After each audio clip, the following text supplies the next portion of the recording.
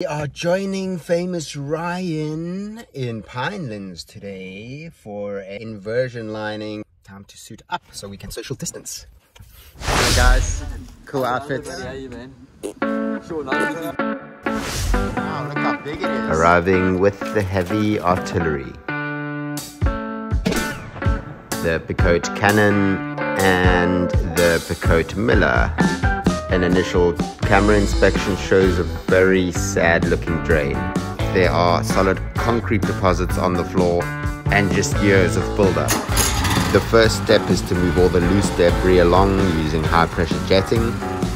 This way we can get a better visual on what is actually wrong. Once we've moved all the sand and stones out of the line, we can go in with the Maxi Miller. We're using a flare chain here with carbide teeth that will cut through the concrete like butter. This chain is quite brutal, so it will eat through the concrete, but it's suited to the 110 pipe size, so it will preserve the integrity of the actual drain. The concrete comes out quite easily in this drain.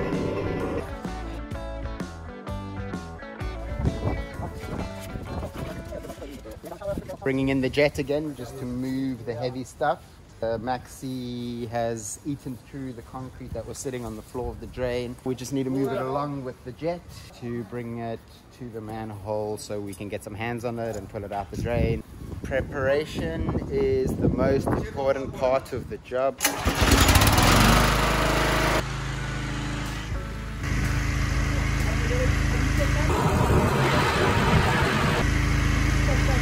Looks like we can probably build a house with all the concrete that's coming out of there. Once the drain is clear, we can start preparing the inversion liner, which will give the line a structural repair.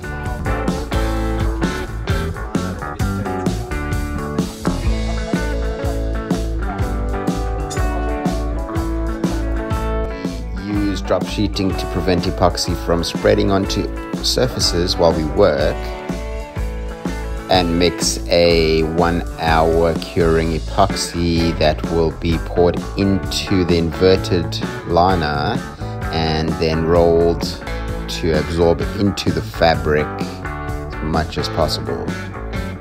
The liner goes into the Picote Cannon, keeping in mind that the liner is inside out. It's like a sock that has been turned inside out, and we use pressure to turn it back the other way, and then the epoxy from the inside is turned to the outside and in contact with the actual drain wall.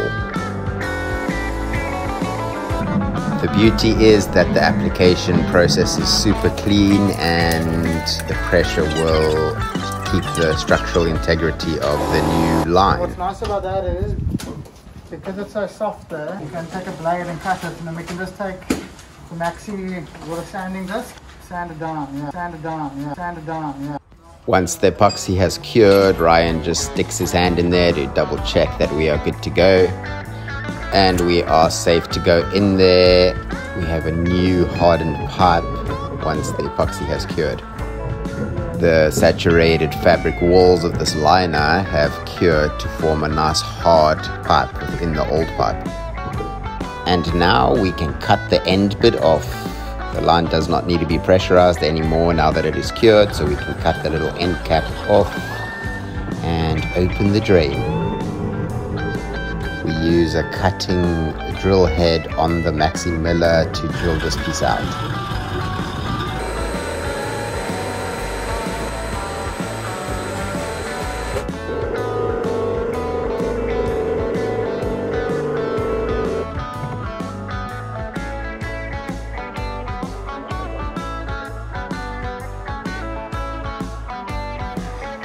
And the drain is open for business, like new again.